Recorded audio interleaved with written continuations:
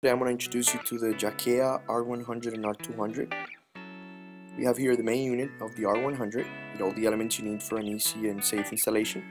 Here are the LED connection cables. We have here the high efficient LED lights, 5 watts each, installation manual or user manual, and the main unit. Here's the battery capacity.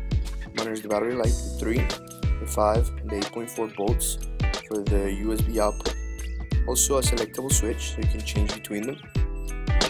We have here the power, the fault, the solar and the battery that monitors the unit. Those are LEDs for monitoring. Towards the side we have here 2 AC outputs and the on and off switch.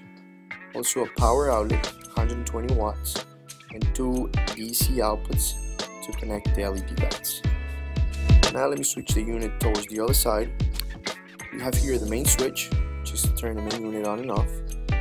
Also the battery input, connect the batteries, and the solar input to connect the PV modules. Now here's the user manual or installation manual with everything you need to know about the unit. It tells you the installation process and how easy it is to operate.